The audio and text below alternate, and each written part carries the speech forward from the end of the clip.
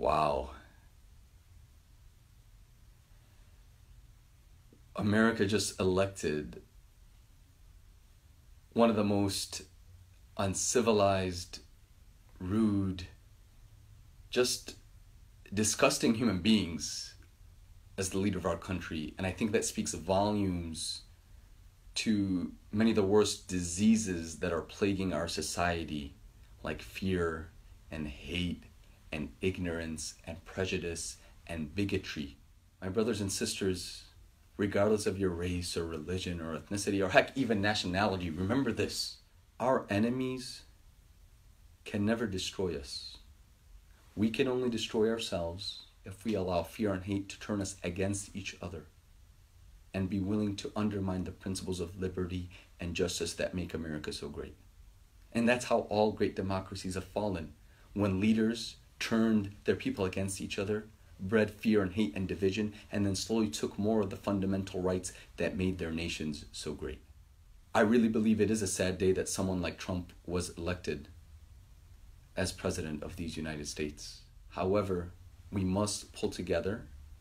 We must stand strong and proud as Americans, as Muslims, Christians, Jews, atheists. We must stand united for each other's rights and for our own rights. We must not give in to fear. We must not give in to hatred. We must stand strong and be vigilant, watch out for our safety and our security, but also for our liberty.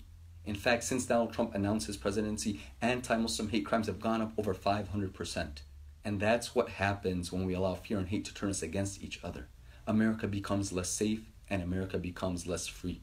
My advice to the community is as follows. Number one, take your safety and your security very seriously. Number two, recognize that God never takes, He only gives. And while this may appear to be a tremendous challenge for our community, I believe in reality it is a tremendous opportunity.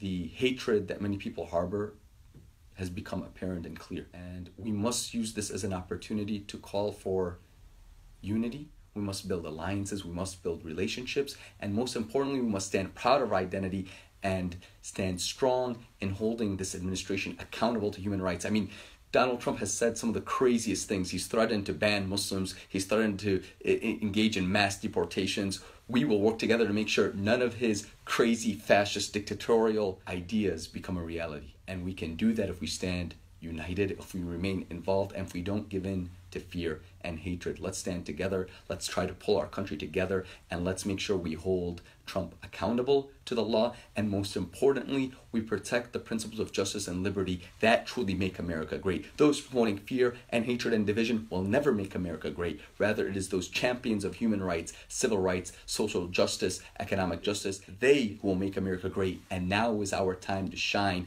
by holding Trump accountable and working to protect the civil rights and human rights of all people in America and hopefully in the world.